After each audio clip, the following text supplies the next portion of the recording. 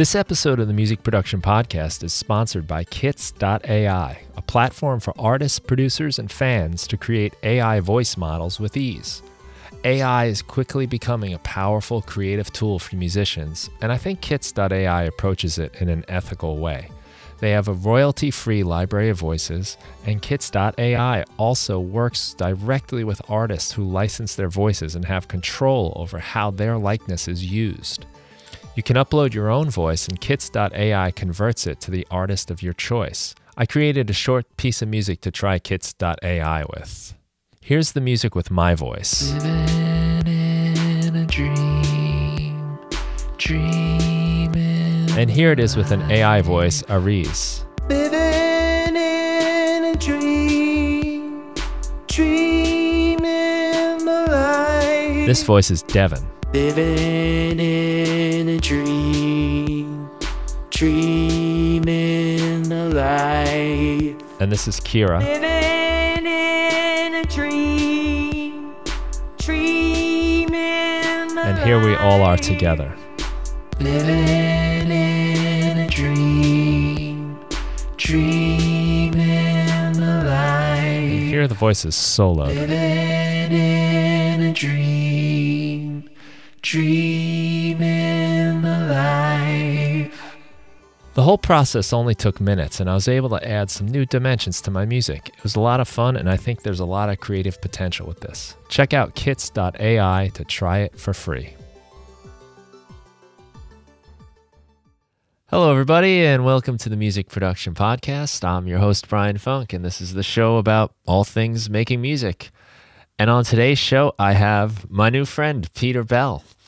Peter is a guitarist, musician, songwriter, producer. He's got a great history playing with all kinds of people. Played on Bonnie Raitt's first record, the James Montgomery Band. He teaches at Berklee. He's the author of Creating Commercial Music. You might know some of his music from shows such as This Old House or New Yankee Workshop, where he wrote the themes for. He's the winner of Emmys and ASCAP awards. And he's a cool guy. I got to spend a lot of time with him a couple weeks ago, and we'll probably get into that a little bit. So I'm really happy that you're here, Peter. Nice to see you, and great to catch up again. Yeah, it's great to see you, Brian. I'm most proud of being a cool guy out of all those things. That's not easy, right? Coming from you, yeah. Yeah, well... we had a ball out there, huh? Yeah, so people know, we went to Monterey, California on a songwriting retreat, and I really didn't know anybody. I knew Matt Jones, who was actually on the podcast, I guess almost a year ago, talking about the first edition of this Monterey Songwriting Retreat. So I kind of knew Matt, but it was kind of like, uh-oh, where am I going? What am I getting involved in? And the first person I met was you, and right away kind of put to ease, picked me up at the airport, and it was a leap of faith for me as well. Yeah.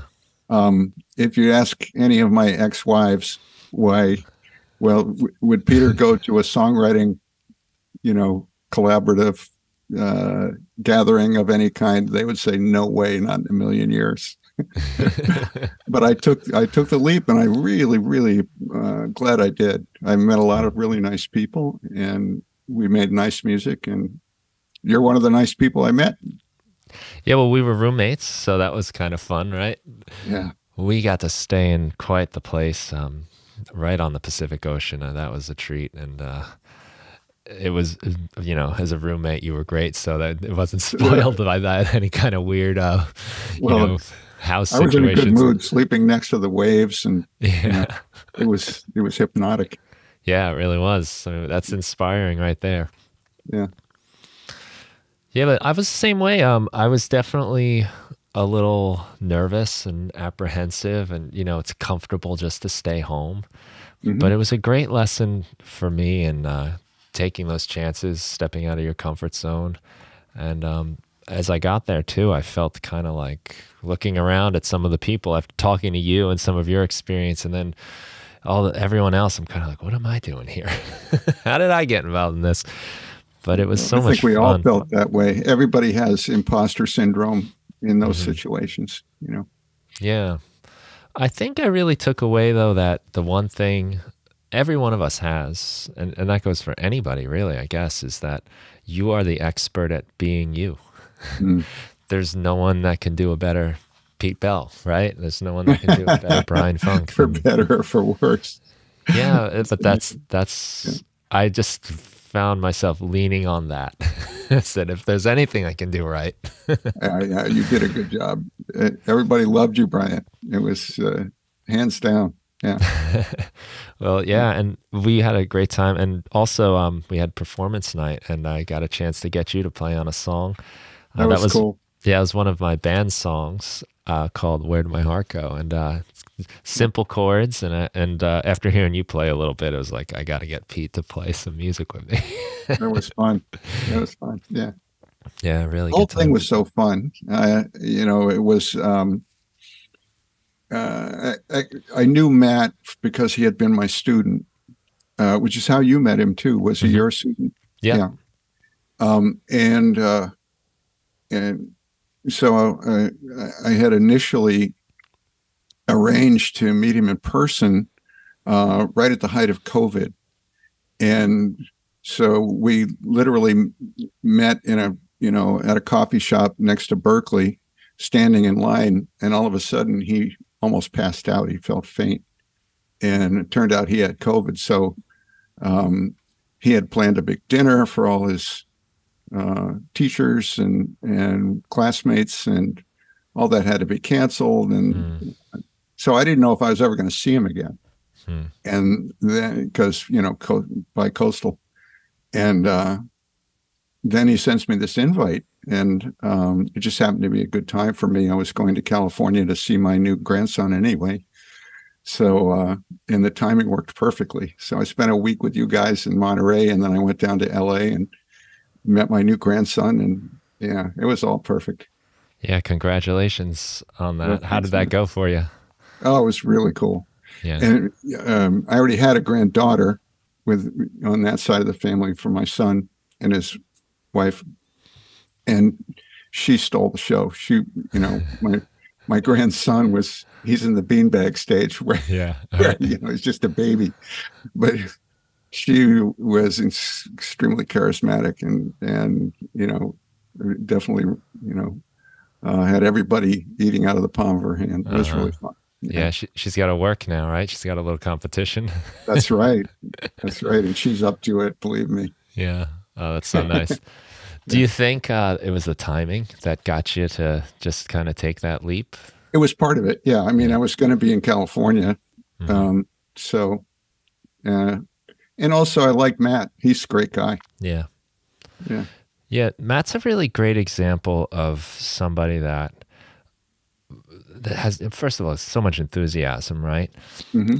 But, for all the classes I've taught now for Berklee, very few people stay in touch. And I really do try to encourage that. And, we don't have to say that. I don't have to say at the end, like, let me know what you're up to. Send me your music, That's not part of the contract, right?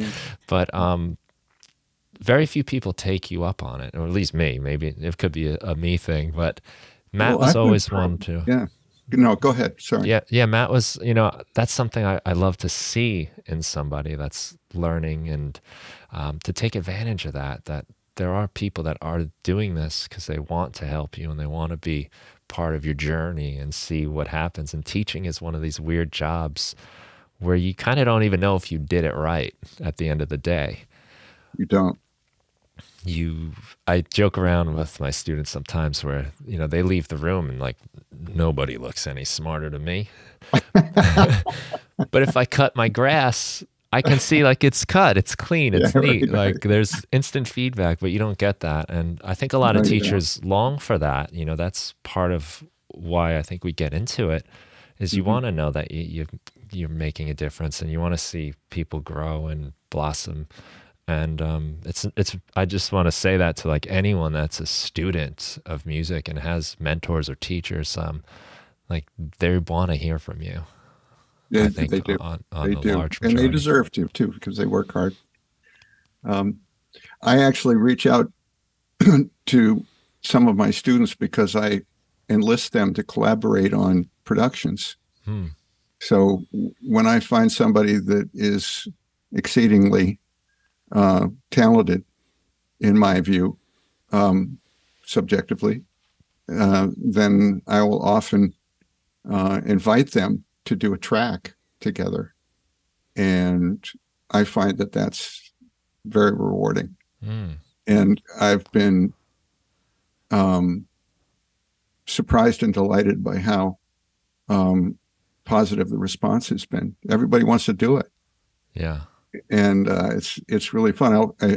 At some point during this talk, I'd like to play you a couple of examples of ex-students that I've collaborated on tracks with. Yeah, that's great. Yeah. You want to start now? You want to just jump in? Yeah, sure. Since we're there. This is actually a picture of my studio, my home studio. So I'm sitting in this chair here. And very cool. Looks very mobile. Looks like you move things around. I put everything on wheels because I recently took everything out of the room in order to have the floor refinished.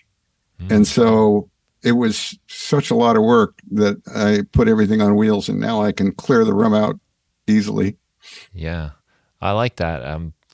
One of my favorite pastimes is reorganizing the studio. When I don't. Yeah, I noticed that you have all those cool lights, man. I got to get some of those lights. Those are neat. Yeah, I think that helps me a lot to kind of forget about everything else in life, to set the mood a little bit in the lights. Why else do we do music, right? Right. Okay. So this is an ex-student of mine named Ashia Yuri, who's in North Carolina, and she's an exceedingly sweet and freakishly talented vocalist. And this is a long song. Should I play the whole thing or just an excerpt from it? Up to you. Okay. I'd like to play the whole thing, but I don't want to bore your listeners. No. They can skip ahead. Okay. It's about 5 minutes.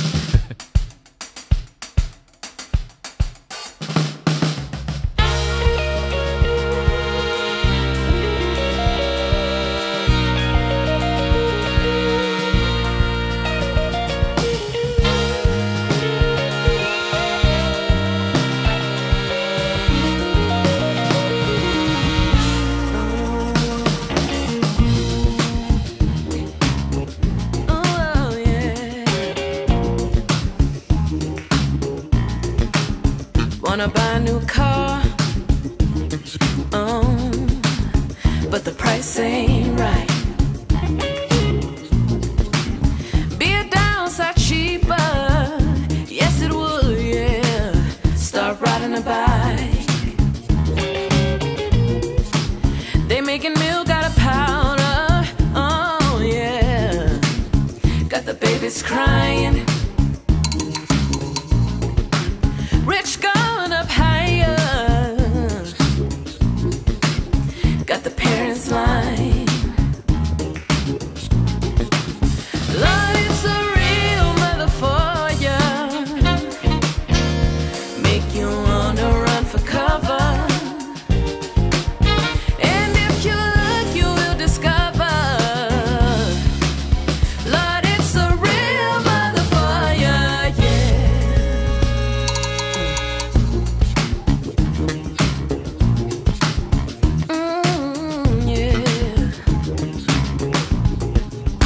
Gotta go to a disco.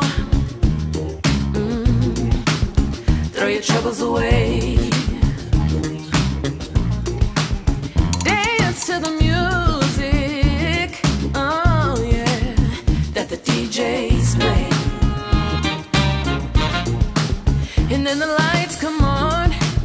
Oh yeah, like you knew they would. Go home and face the music that don't sound too good.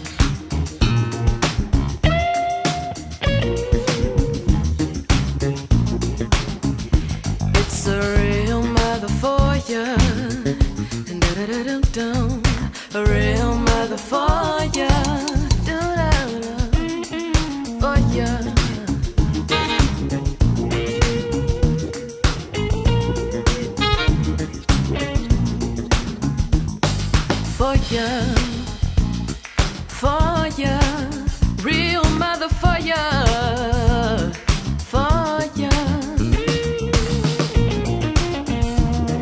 Ooh, oh, yeah. The real mother for ya.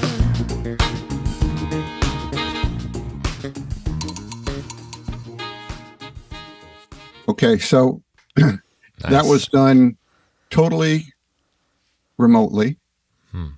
I don't know where the drummer played his drums because he was in Germany somewhere. Oh, cool. When he added his part. His name is Vansel Cooper. The bass player is Jesse Williams, who plays with the North Mississippi All-Stars and many other people. Plays a lot with Duke Levine, who's Great now bass with part. Bonnie. Yeah. And the horns were performed by Bruce Nifong, who was the head of the ensemble department at Berklee for a while. And I played the guitars. That sort of show-offy little solo break was basically Jesse's solo, and I liked it so much that I asked him if I could copy it and play it with him. And he generously allowed me to do that. That's So cool. that's the kind of thing that I'm up to. Was your student the singer? Yes. Vocalist? Yeah. Right. And Great vocals. Great she harmonies recorded too. her parts in North Carolina. And it's so easy to do collaborative recording this way because it doesn't matter what DAW people are using. I'm going to guess that at least 3 DAWs were included, were involved in this particular production. So I was using Logic, and Jesse was using, what's it called, Sonar, or something that runs on Windows, and I think Ashia was using Reason, and Bruce was using Logic too. Vansel was, I'm pretty sure, using Pro Tools. But basically, we render everything as audio files, and that way the sync gets preserved. And all you really need to do is start with something that's in time, and then everybody else can follow it, particularly if you play to a click, because then they can sync up their click to your click. And it does make things just a little bit easier. If you're doing something rubato where the time changes a lot, then it's trickier, because people have to learn your tempo changes. But it's still very doable. And you just definitely don't have to all play at the same time, because that tune nobody played at the same time. So I really like working that way. That's one of the my dogs are going crazy. Hazel, be quiet. Thank you. Saying you forgot something. Well, but that's one of the wonderful things about this technological revolution that we're in. This, golden age of production. Even though I'm one of those people who likes vinyl, and I like tubes, and I like the sound of tape, but the potential for working with people in other cities, or even across town without having to be in the same room, is just, to me, it's miraculous. I just love it. Yeah, it's pretty close to magic. It is. And I'm sure we're going to do something together at some point, Brian. Oh, that'd be great. Yeah. I hope so. I was hoping you'd ask. Yeah, that was really cool. And it sounds very cohesive. It sounds like people playing together. It's tight. It's, you know, I'm sure that speaks to the caliber of musicians that you're working with. It somewhat does, yeah. Yeah, I have one more, but we could talk for a while first if you want. Yeah, no, I just think it's so cool. I really loved the harmonies, and some of the percussion was so melodic. So some of the arrangement and the percussion parts were originated by another student Somebody who took my jingle course. I teach writing and producing music for advertising online, and for Berklee, and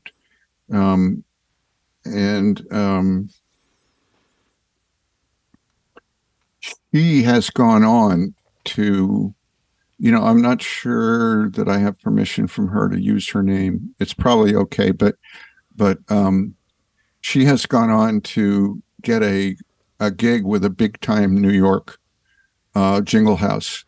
And so she's off to the races at this point, but she's another person who I was just gobsmacked by her talent. And when I find somebody like that as a student, I just want to make friends with them and make music with them and, see how they're doing and keep in touch with them, just like you're talking about. And so if they don't reach out to me, I reach out to them. Sometimes sometimes a student will be reticent to reach out to a teacher because they don't want to, they figure there's a boundary there. But I'm with you. I like it when people reach out. Yeah, it's so much about music is making relationships, getting to know people. It's one of the things I try to stress in my class, that what separates this from going on YouTube or reading textbooks is that you have each other. You're working together through the same things and the same struggles, and there's bonds that can form through that. Yeah, that really is. In fact, this is random factoid. I don't know if I think I might have been in California. I don't know if we talked about this, but I was reading this article about a Harvard researcher that they were studying happiness. And she was doing her PhD thesis at the behavioral studies department at Harvard. And they did a lot of, I'm not sure what they, parameters they used, but they did a lot of research. And she said the one factor that makes people happiest the most is getting together and working with other people towards a common goal. So I think we're onto something here. You know what I mean? You remind me of a book I've taught. It's a book we would teach to seniors, Into the Wild. Oh yeah, you mentioned that book out in California. Did I? Maybe wonder what, we're in the wilderness or something there. Yeah. But he, he decides, he got the Ivy League education, and he left college with money in the bank, which is like unheard of these days, right? And decides to take his car out somewhere in like the desert, abandon it, burn his money, and just go live like off the land into the wild. And something that does happen throughout the book is he does make relationships. He's a loner and he does sort of just suddenly pick up and leave, but there are points where he makes friends and relationships. But he winds up in Alaska, and where he dies eventually. Yeah, he didn't survive, right? Yeah. He didn't make it. But there's... he got too far away from people. Yeah, he wanted to conquer the wilderness, Jack London, like sort of thing. And I guess he just, that's tough, first of all. I think maybe he ate like poisonous berries or something. Oh. But in his journal, he's chronicling all this stuff. And he writes a line in there, happiness is only real when shared, like while he's alone. That's right. That's fantastic. He basically, he's saying, I made a mistake. Kind of, yeah. I mean, sure, it must have been amazing on a lot of levels, and there's an allure to that, And I think especially when you're like a teen and you're, you're ready to leave, and you don't want to just put on a suit and go to your cubicle right away. I know. But then there's that's real. I think I watch a movie that's really funny. I don't necessarily laugh out loud unless I'm with other people. And it's just something about the shared experience. Yeah, I think that's true when I watch sports too. If I'm watching the Celtics or the Patriots all by myself, I don't yell and cheer. Right. But when I'm watching it with other people, I always do. Yeah. You get hyped with them, right? Good point. You know, I just thought I would take a chance before I forget and say that the young lady that helped me with that arrangement is named Carmen Thompson. And, you know, I think that she's going places. That sounds great. Really cool. Yeah. She's the one who came up with that triplet figure, you know, and percussion. Yeah. Might be one of the things you noticed. Yeah. It was like lyrical, you know, kind of like after, maybe even after like some point in the lyric, you know, where, you know, a point was made. And exactly. She's compositional like that. And she, you know, all her tracks have lots of little thoughtful things in them that strike you, you know, and that you wish you had thought of. Right. You know, and it doesn't take a lot. And sometimes I think even if you do too many, they start to just get lost. Yeah, that's true. But little things like that kind of get you coming back and say, hey. Well, you're really good at that too. You make those sounds that I've never heard before. And I've heard a lot of sounds. You know, when I hear the standard wave station loop, you know, I say, oh, okay, that's the wave station loop, you know. And with a lot of other sounds, I'm the same way. But when you do a sound, it's like a discovery for me. It's really cool. Oh, thanks. Yeah, I'd like that about That's why you make the big bucks. That's why I'm rolling in it. You know, I think all of us. Yeah. What's cool that you can do now is you can turn anything into sound and music. And we're all in a unique environment. If we both decided to grab 5 things around us to make noise with, we'd grab 5 different things. And even if we had the same things in our room, we'd grab a different combination. And I really like to lean on that a lot, where like, yeah, I do have, you know, the perfect piano in my DAW, but I kind of like my out-of-tune 100-year-old piano for all the noises it makes and the quirks. Yeah. You know, that reminds me of listening to some of the wonderful songs that I fell in love with in the 60s, before there was auto-tune and before there was easy digital editing, because a lot of times it's the mistakes that you fall in love with, or the things that aren't perfect, and they provide human character. It's just like if you hard quantize drums, to me, I immediately lose interest. But if even drums that have been randomized slightly so that it's not really human, but it imitates human imperfection, all of a sudden my shoulders relax and I start being able to really enjoy it. But when I hear the perfection, I start getting, you know, shoulders go up and the appreciation goes down. I think it also makes it so difficult to let anything else have feel too, because it's so locked in that if anything else is not, it just doesn't gel right. Yeah. I'm like you with those, you know, when I listen to Beatles recordings, right, where they're recording in the room and sometimes they yell something or something falls over and you can hear it in the track. Famous examples there. Yeah. Where Paul fell on the piano. And it makes you feel like you're with them, though. You know, and that would get edited away. It would.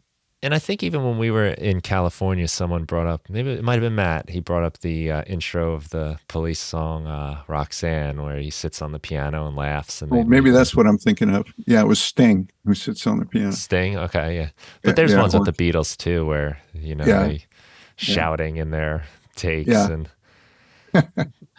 but that's so easily polished away now. And I know. I miss that. I think too.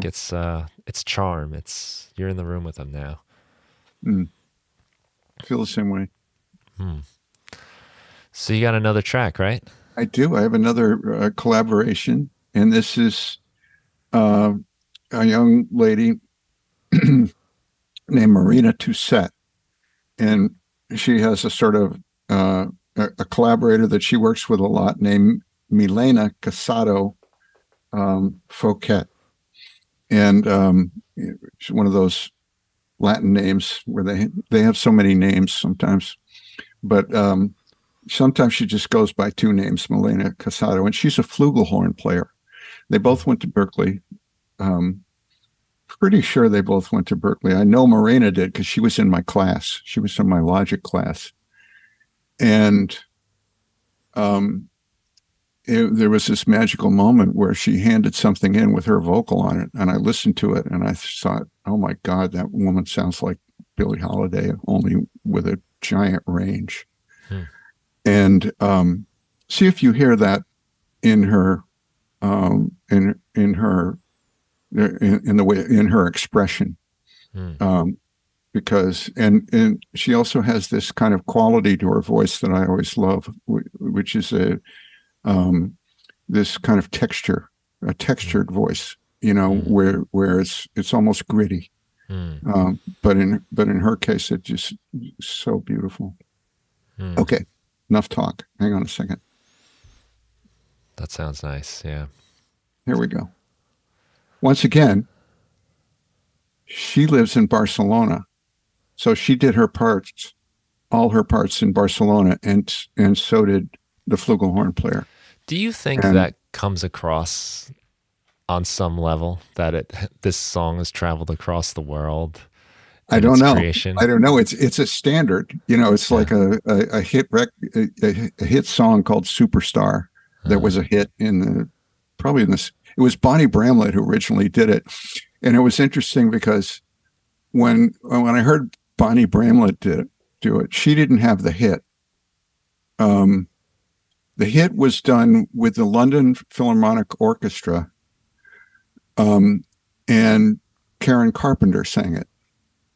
But Bonnie Bramlett wrote it, and when I heard Bonnie Bramlett's version, I thought, oh my God, nobody could ever do it better than that, because she killed it.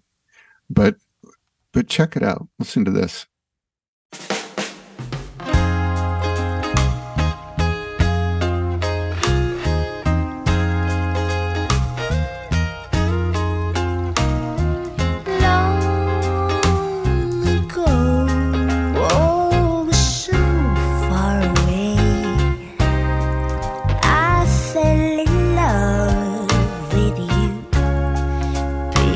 The second show. Oh, your guitar, it sounds so sweet and clear, but you're not really here. It's just the radio.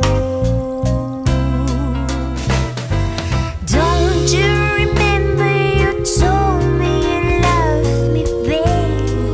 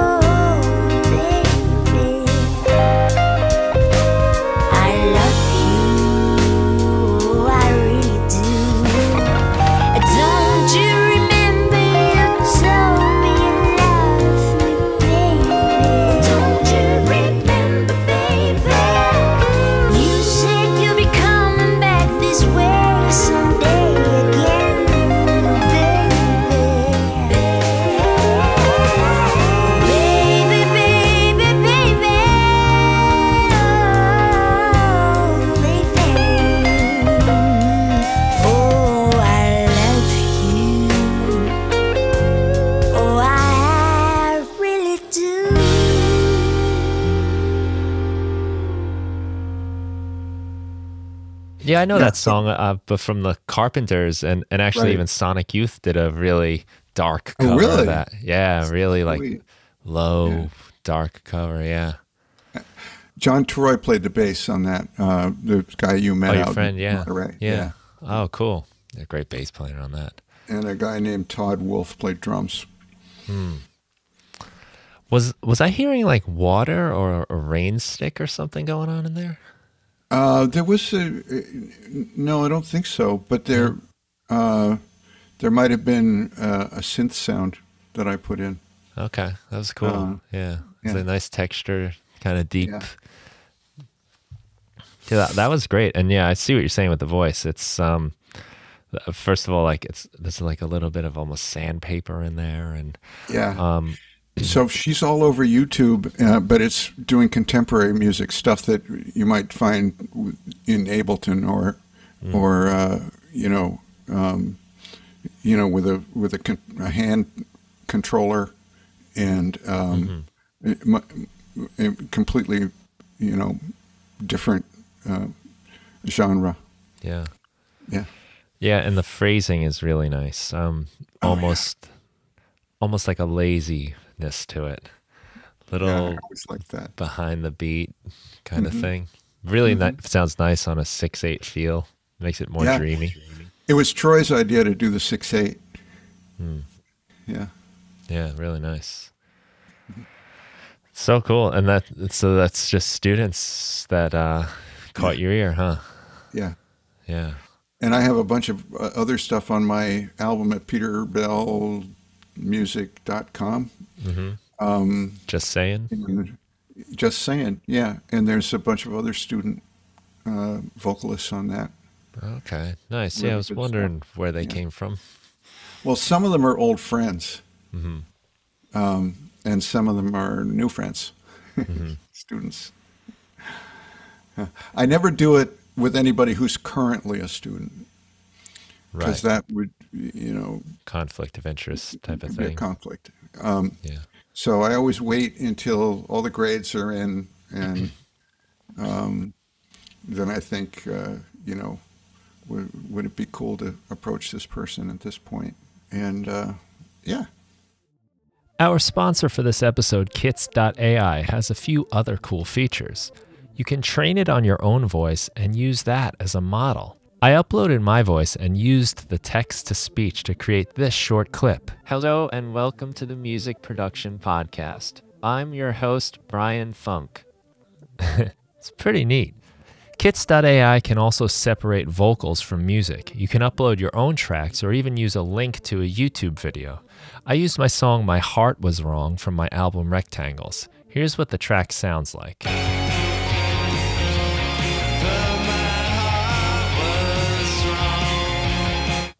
And here's the backing track without any vocals thanks to Kits.ai.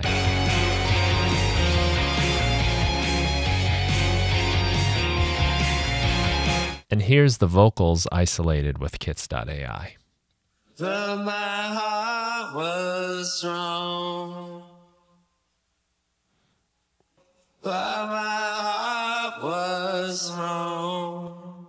These features open lots of creative opportunities for musicians. Try it out for free at Kits.ai. It's great. It's, community, right? Like it's so It is. important. Yeah, I mean, we got a good taste of that a couple weeks ago, and we did. it made me more excited even to come back and play with the people I play with in my band, Good. to like feel different in a way, in a really refreshing way. If you're ever feeling like a dry spell in your music, find somebody to play some music with. Well, what it brings to me is that it doesn't matter whether you're playing a wedding or whether you're playing in Carnegie Hall. What matters is what's going on between you and the other people who are playing, and the other people who are there. And it's a lesson I think needs to be learned over and over again, because we lose the forest for the trees. wait, how much money am I making? Or how many people are clapping? Or, you know, did they stand up? Did I get an encore? You know, it's all, you know, stuff that we can't help wanting. Mm-hmm. I still want all that stuff, but I don't need it as much as I used to. And I think I appreciate the other parts of it. Isn't that kind of miraculous that I get to play with some other people that I like, you know? Mm-hmm. I mean, you can get that out of sports. Yeah. You can get that out of work if you're lucky. You know, conventional job. But music is just made for that. Mm-hmm. You know, like your friend, you know. Yeah. You know, even in teaching, I have done some collaborative teaching, and I do two of my classes they're called E&L classes, English as a new language. So it's usually people that are new to the country often and are learning English. And I do that with another teacher who's specifically an E&L teacher, and I'm the English teacher. And a good lesson with her feels a lot better than a good lesson by myself. Yeah. Even if same level, same caliber, it's because it's like that, like, yeah, like we got it, you know, and we did it together here, and That's there's cool. something you can share that, I guess, again, you know. But even teaching at all, you know, your students and you are collaborating. Yep. Yeah, that's how I see it. I tell them that right from the beginning, like, we're on the same team here. And I grew up thinking it was sort of us against them as a kid, you know, in class. It's easy to think that. Yeah. And maybe for some teachers it is like that. But Oh, I had some teachers who were like that. yeah. But it's so much better the other way. It sure is. I had some teachers who, you know, never mind. I had a lot of great teachers too. Yeah. Yeah, sometimes it only takes one as well. Just somebody that can open your eyes to something or Berklee's a nice community. I mean, there's a lot of really good teachers at Berklee, and there are a lot of very idealistic teachers at Berklee. Mm-hmm. I mean, you know, nothing's perfect, but it's in general, I think it's a good place to study music. A lot of the people I know from there are awesome. A lot of people we hung out with a few weeks ago were Berklee in some way or another. People that I've had on this podcast, people that I follow online, just lots of good energy, and it's just encouraging. It's inspiring because you know, for me as somebody that didn't go to music school and doesn't have that formal training, it can be intimidating. Like, Sure. Because I think I know enough to know that I have a lot to learn. You know, that there's That's so the test, much. right? Yeah, I've at least gotten to that point where I can see, like, holy shit, there's a lot of depth to this. So I've never felt, you know, condescended to or anything like that. Because when you come out the other side of all that stuff, it's not really the most important thing. And some of the people that I've been fortunate enough to know don't use music theory. For instance, Gabriela Montero, who's one of the premier classical pianists in the world, played at Obama's inauguration and was my stepdaughter. And, you know, standing next to her while she performs on a piano is one of the craziest experiences of my life.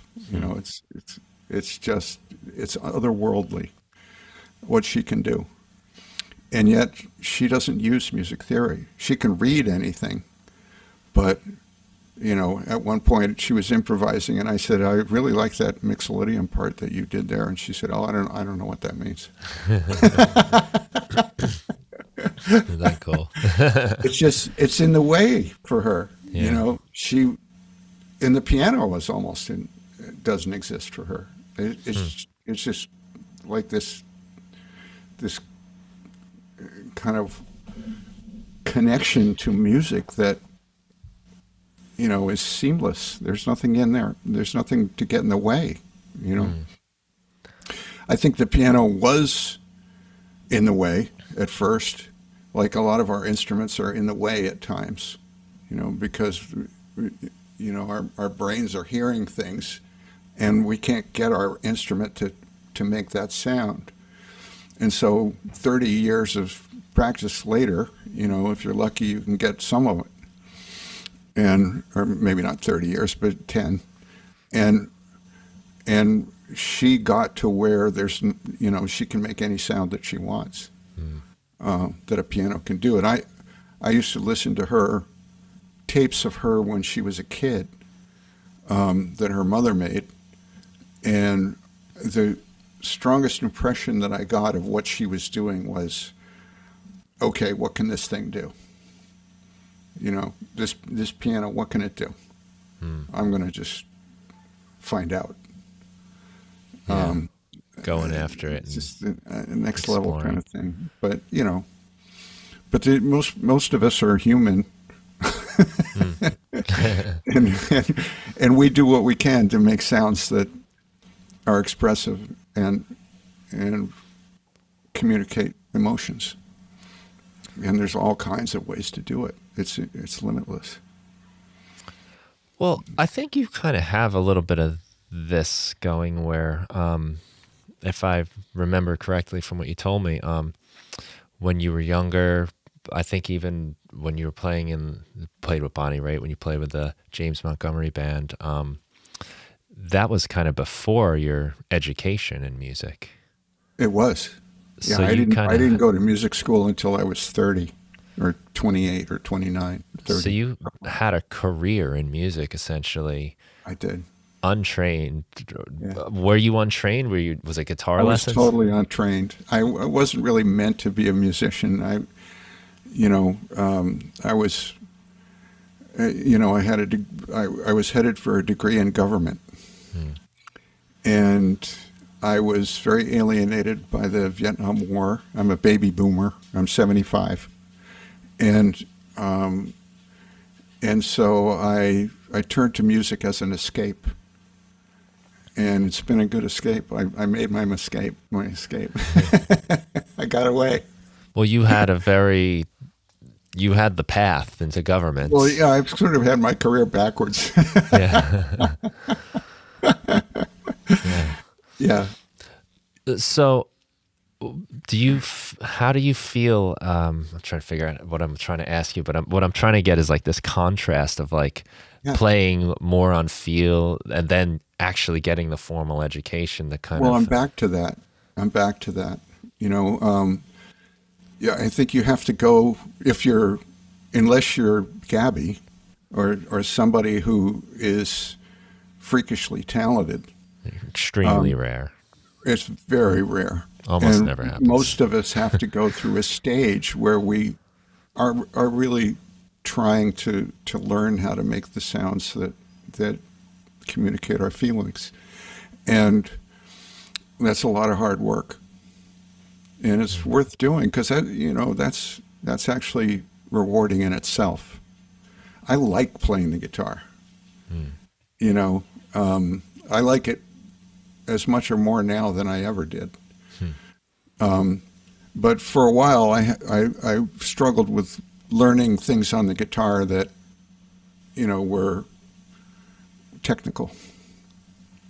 And now I want to play things on the guitar that, you know, that transcend that. Robin Ford said something cool in one of his videos. He said, when I'm playing the guitar, to me it's like painting. He said, I'm the notes that I play are like colors, and I'm just pushing them around. And you can hear it in his playing. His playing is fluid. It's relaxed. It's beautiful. Mm-hmm. And he says, I don't play anything unless I can feel it. And that's a pretty heady statement, because we all have our licks that we go to, and I know how to play this thing, so I'm going to play this thing, and it doesn't feel the same way every time you play it. But at the same time, if you can get in touch with how you feel right now, you're going to express that with your playing, if you're lucky. And, it can be done intentionally. It's something you put in your mind and aspire to. Yeah, and it's a weird thing because you almost can't think about it. Well, almost. That's right. Yeah. If you're thinking about it, you're thinking about it too much. But right. Well, yeah, that's true. Sort of like riding a unicycle. I've never done that, but I can imagine it's one of those things. As soon as you realize you're doing it, once you're doing it, you can't think about it too much. Yeah, right. As soon as you realize it, yeah, I'm doing it. Whoa. I remember when my father taught me how to ride a bicycle.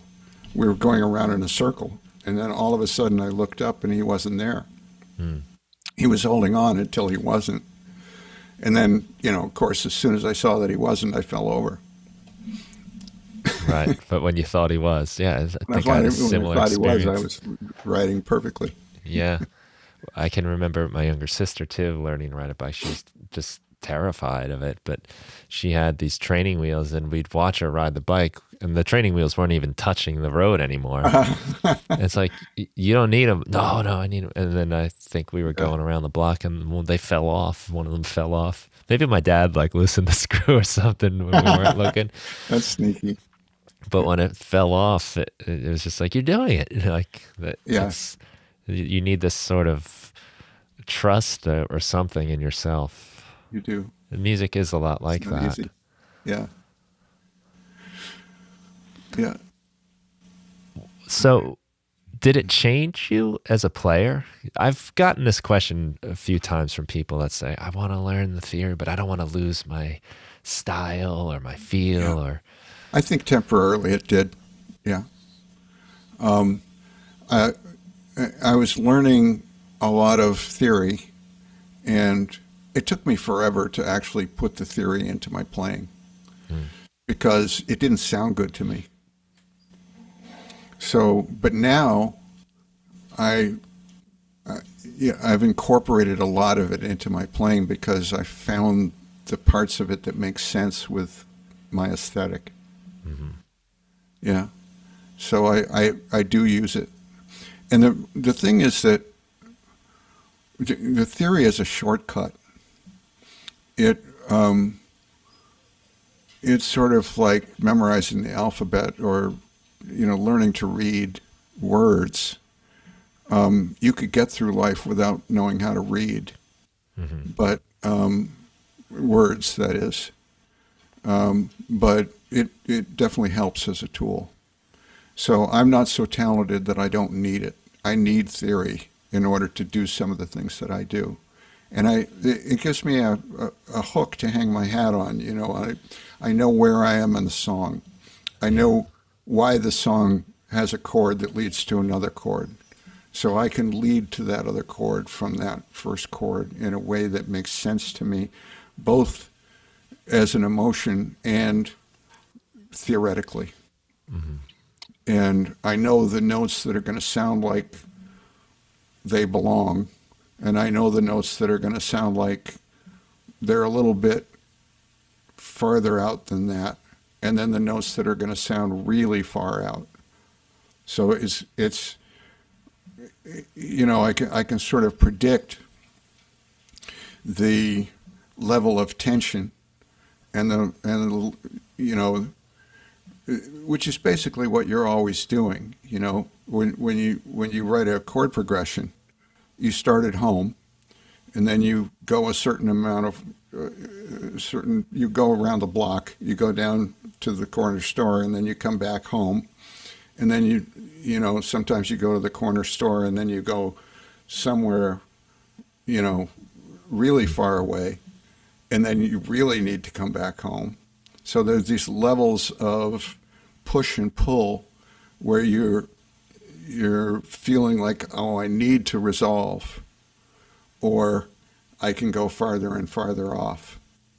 And depending on what you're used to listening to is what your comfort level is with those kind of decisions, the level of tension and the level of resolve.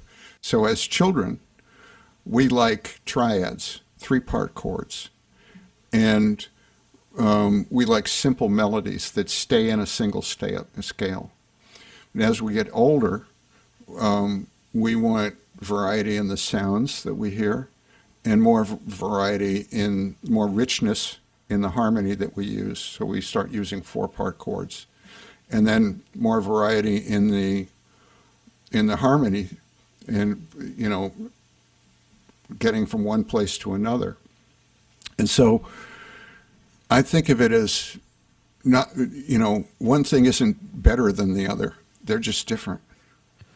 So some of the best music that really speaks to me that I've ever heard is 1 chord or 3 chords, you know, and also some of it is like really, really complicated jazz, you know. But when you first hear jazz, if you're 12 years old, it, you know, for most people it all sounds the same because you can't discern what they're doing. Right, but as you learn more and more, as your ear can accomplish more and more understanding, then you start to appreciate the subtleties. All right, so, you know, I know what that you know, that feeling is. If I go to Berklee, am I going to sound like every other Berklee guy? Am I going to sound mechanical? Am I just going to be playing scales? Well, nobody who goes to Berklee wants to sound just like they're playing scales, you know, but they want to learn what's out there so they can choose. And some people achieve it, and some people not so much. But that's like, you know, you learn to play some things on the guitar, and you'll probably learn some more things on the guitar as you get really used to those things, and they turn out to be not enough for you. And depending on whether you're interested in it, you'll keep going. You know, but as I say, some of the stuff that I liked, you know, when I was 10 or 12, when I was 10, I liked Ray Charles. I still like Ray Charles. You know, I like, you know, John Lee Hooker, who plays basically 1-chord boogie. You know, that still does the same thing to me that it did when I was 12 or 15. You know, I like James Brown. You know, I listened to that record you told me to listen to, the Live at the Apollo. Oh my God. Oh my God, I know. I mean, that's just like. So I told my son the other day, I think that's might be the best album ever made. James Brown, Live at the Apollo. Right. So that's totally subjective, of course, you know. Well, we were talking about capturing what it means a to moment. me. What it means to me. You know? Well, what does it mean to you? Well, I used to go see him play when I was 15 in Washington, D.C. And at the end of the show, I'd be drenched in sweat. I mean, maybe that's not such a big deal now. Everybody gets drenched in sweat at shows, but in those days it was unusual. Right, yeah. There weren't before mosh pits and yeah, I don't know. It was just like, you know, I loved it. Well, you can hear it. I mean, it sounds like the most exciting place in the world to be. That's what it was. That's what it was. And Yeah. there's, like, I guess a really great example of just so much of what, there's the technical side of music, of course, but then there's the energy and the emotion, and Right. it is just dripping in that emotion. Yeah, it is. And it's back and forth between him and the crowd, and they're Yeah. right with him, and he's right with them. Yeah. Magical moment in time captured. Yeah. I'm glad you hear it the same way I do. That's neat. Yeah, I mean, I don't know what it's like to be there, but Well, when you hear it, you're kind of you're like, describing it. You just described it. yeah, it sounds like a lot of fun. Yeah. It was a lot of fun. You mentioned you have an aesthetic. You said, like, that works for me, that works. Is that something you can put into words, what that is? Boy, Or I is think that's really hard. I would say that the music that I like has a root. It's there's a kind of a pat genre description of roots music, but it is. I think I like bluegrass. I like old country music. I like blues. I grew up loving blues. Still love blues. I love country blues. I love city blues. I love sophisticated blues. I love jazz blues. I love blues. To me, and I love it when people are playing other kinds of music and they put in bluesy stuff. It's just, there's something about that. I think that the blues came up when European harmony was played for slaves who were forced to go to church, and they sang over that European harmony, those major triads. They sang the oral tradition that they had grown up with, which was a minor pentatonic scale. And so those minor notes over a major triad are the basis of rock and roll. They're blues. That's what blues is. And you get a dominant seventh chord. So you have both a major third and a minor third. Because if you want to get technical, it's kind of everything it's in between. Sharp 9. It's sharp 9. Sharp okay. 9. Okay. And it's like when I went to Berklee and they started giving me names for all this stuff that I used. I was like, I don't know if I want to know this. Yeah, right.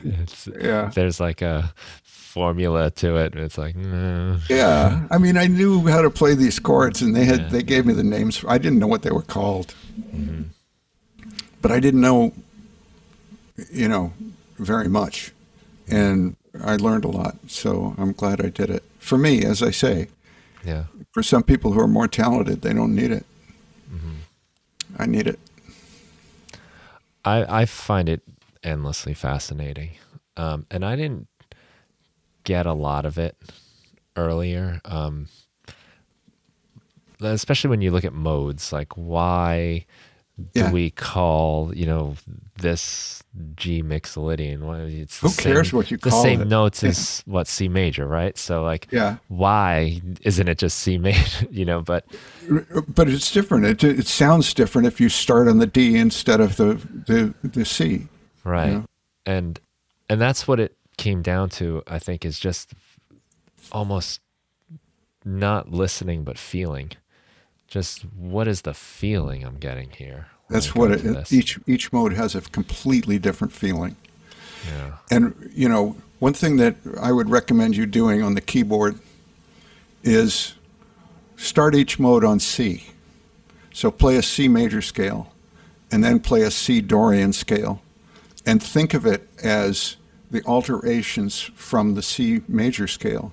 So it's 1, 2, flat 3, 4, 5, natural 6, flat 7, 1. That's Dorian, right? And keep playing the modes that way, and then you'll get the different mood because you're in that same C head. Yeah.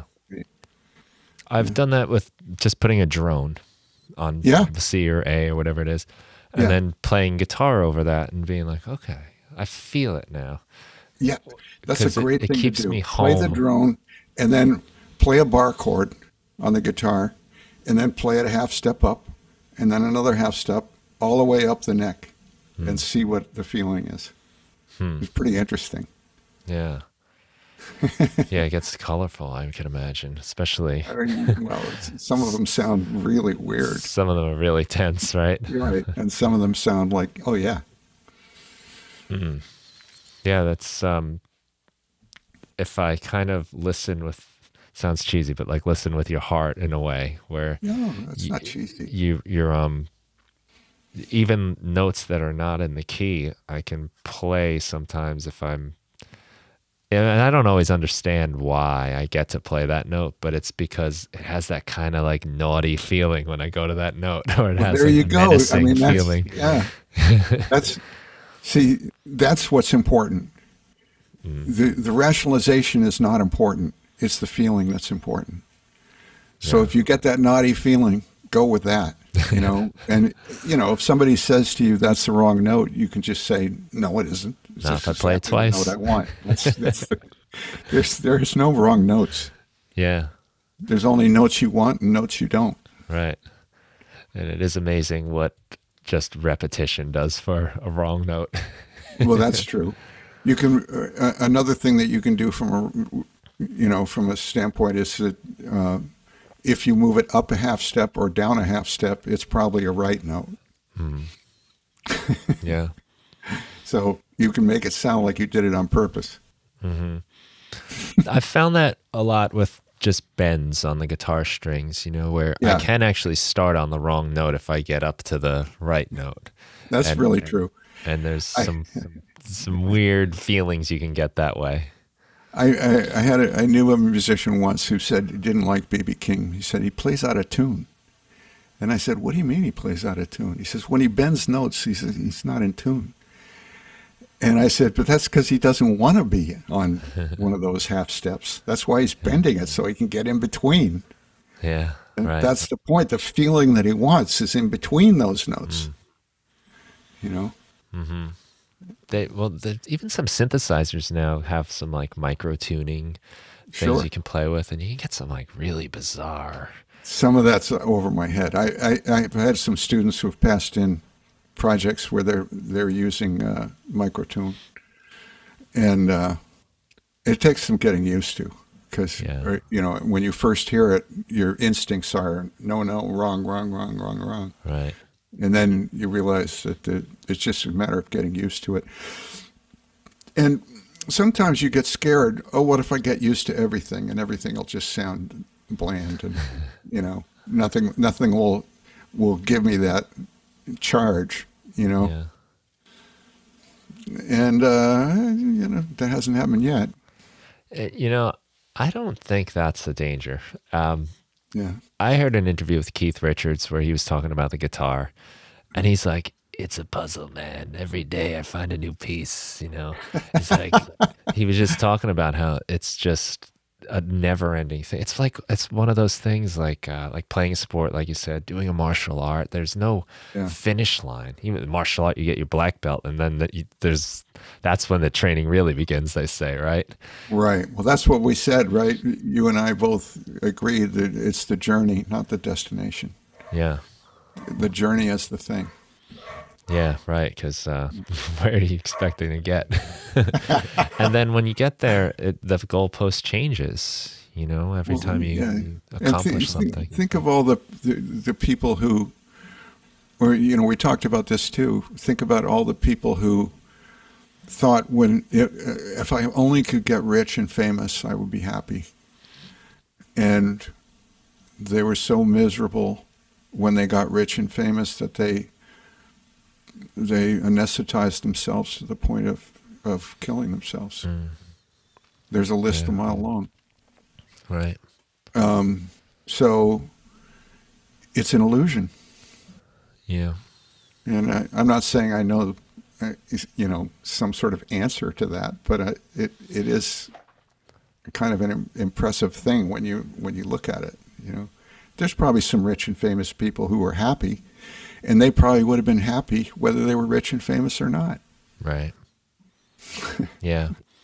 Yeah. I listened to Sam Harris has an app called Waking Up.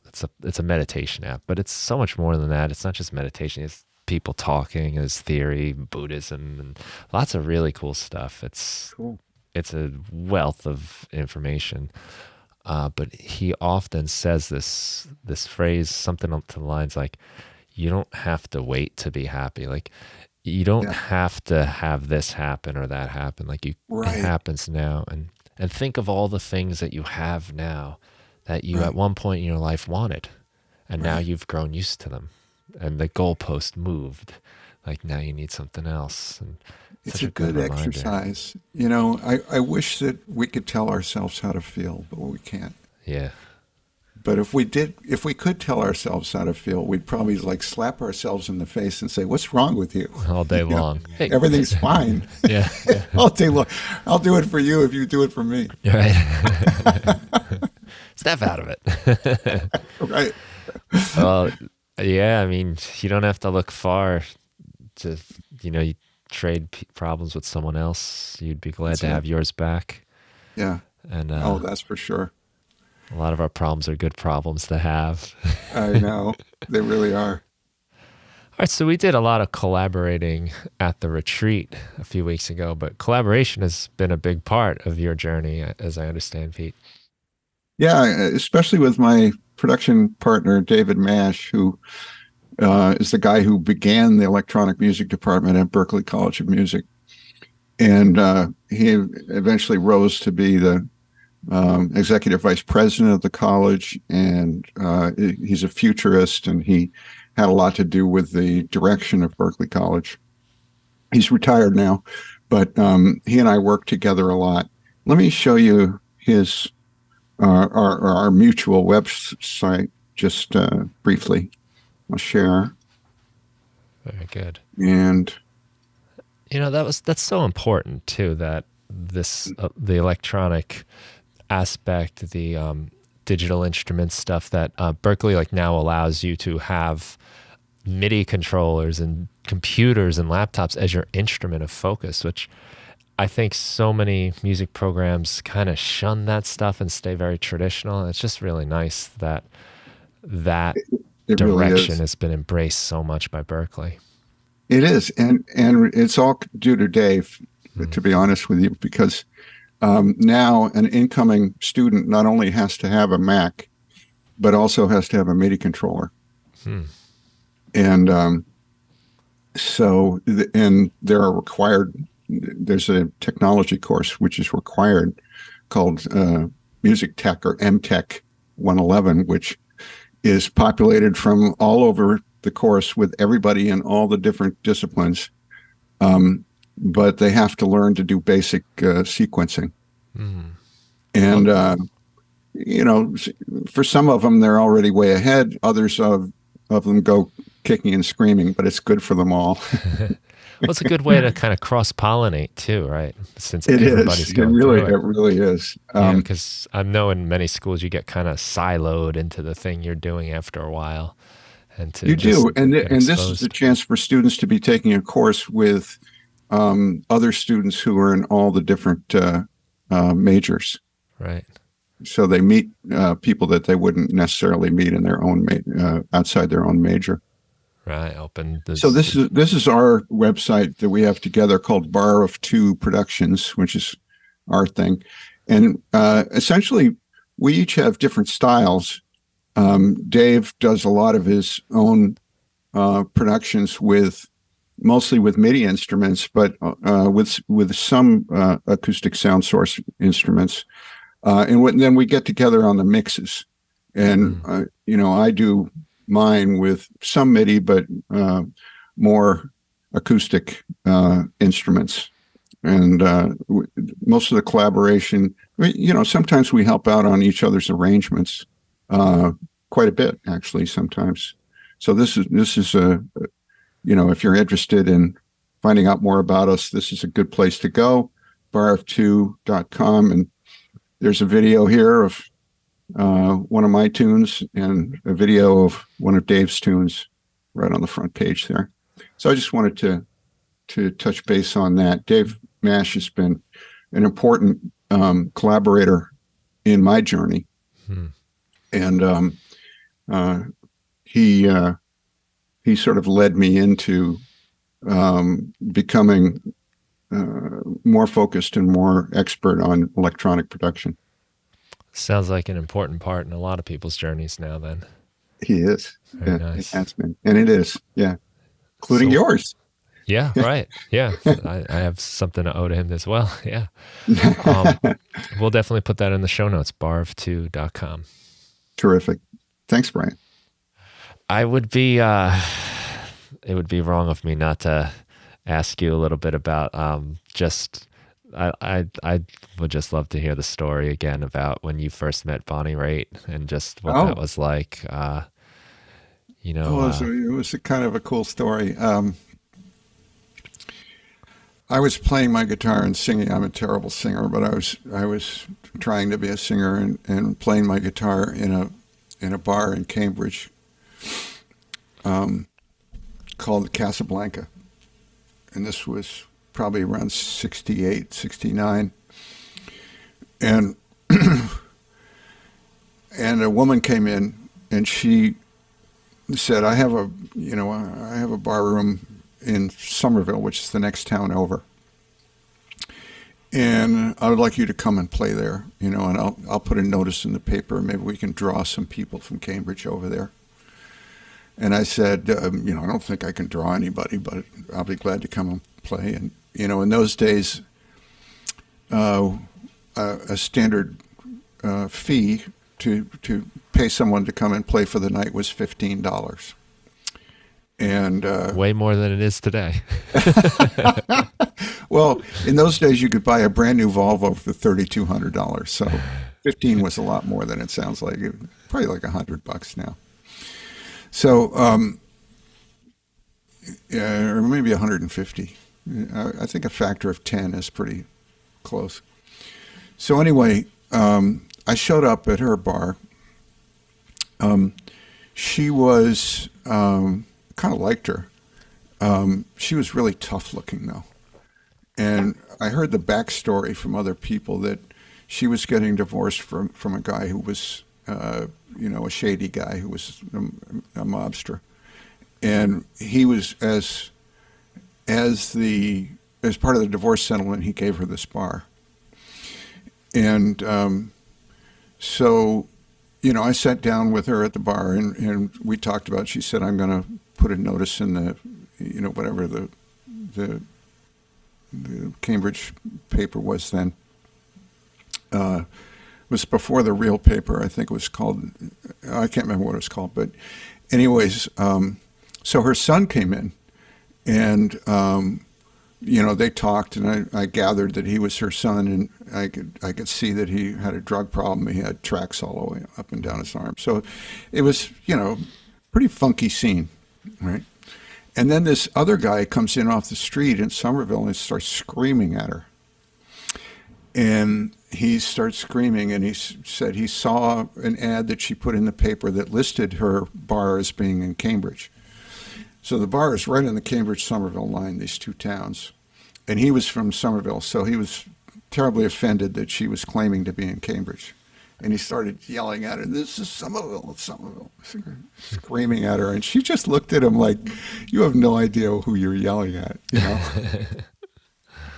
And I was thinking, I hope this guy,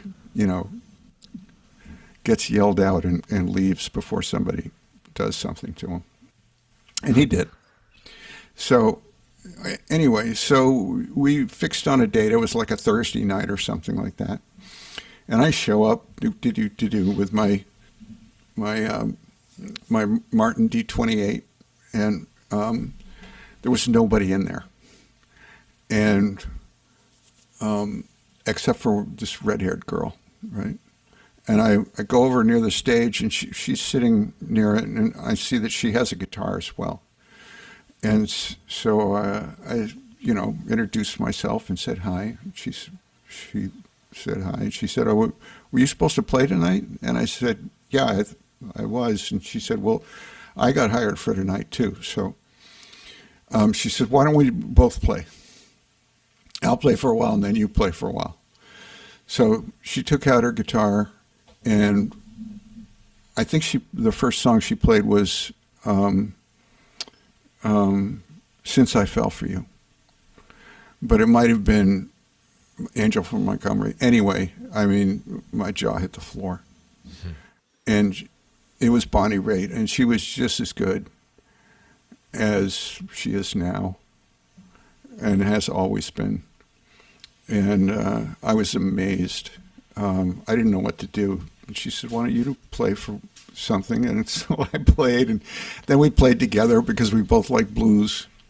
And then, you know, I don't know how many months later, I drove her out to Minneapolis and to make her first record. And I played on that with Junior Wells, who's part of, you know, Buddy Guy and Junior Wells, and A.C. Reed, who was Jimmy Reed, the great blues artist, his brother, who played saxophone, and this wonderful band, Willie and the Bumblebees.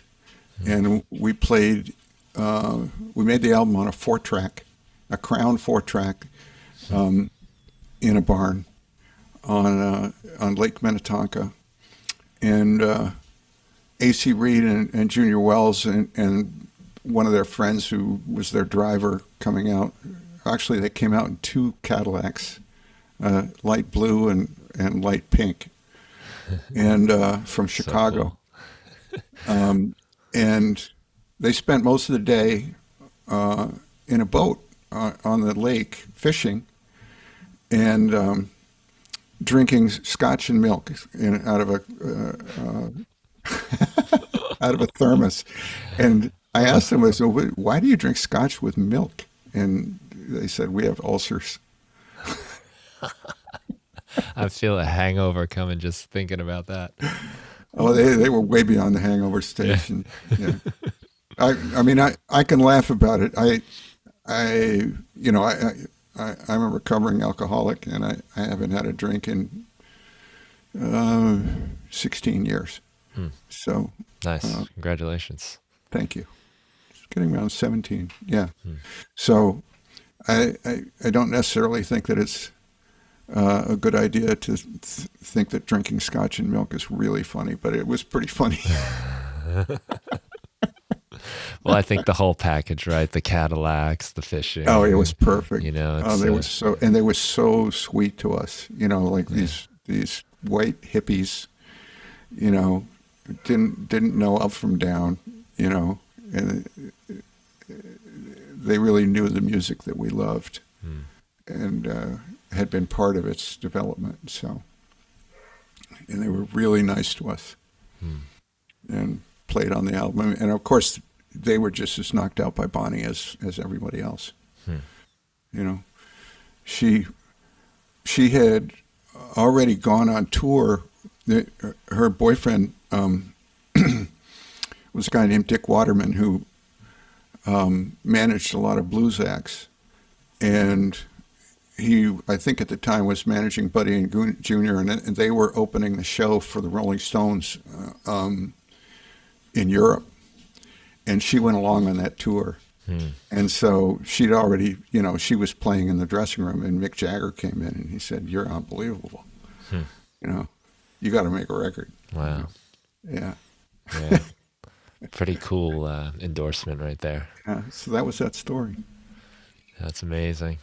Yeah. And isn't it cool how the language of the blues, you know, allowed you guys to play together, you know, just meeting? It is cool. It is cool. Yeah. It is cool. And it was an honor for us to be allowed to play with them. So cool. Yeah. Yeah. It's amazing. I know I've had you for a long time here, and I think you said there's a movie and a pint of ice cream in your future that I don't want to get in the way of. I really enjoyed it, Brian. Yeah. Really thanks so much for coming on the show. Thanks for everything. I mean, it was really a pleasure getting to hang out with you, and I'm glad you and I got a chance to room together and spend that little extra time riding in the car. Let's keep the journey going. I hope we do, yeah.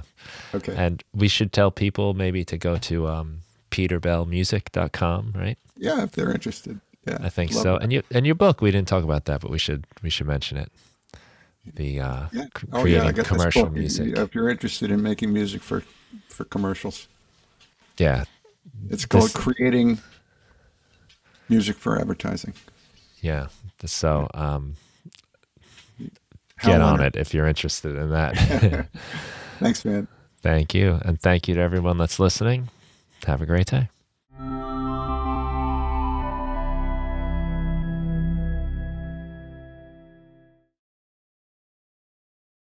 Thank you for listening to the Music Production Podcast. If you want to help support the show, the best thing you can do is tell a friend, someone you think that would enjoy the show. I'd also love it if you could leave a review wherever you get your podcasts. And if you want to support my work, you can go to brianfunk.com. I've got tons of Ableton Live packs, tutorials, samples. You can check out my book, The 5-Minute Music Producer, which gives you 365 short music-making activities to help you get started, stay inspired, and finish more music. And there's also the Music Production Club, where you get my latest releases as soon as they're finished. It gives you access to a community of like-minded people who are making music and sharing ideas. You can share your music, find new collaborators, and participate in our live meetings where we set up some kind of musical challenge and then make music together and share our results at the end. That's the Music Production Club. It's a lot of fun, and you can find that and everything that I do at brianfunk.com. Thanks again for listening to the show, and have a great day.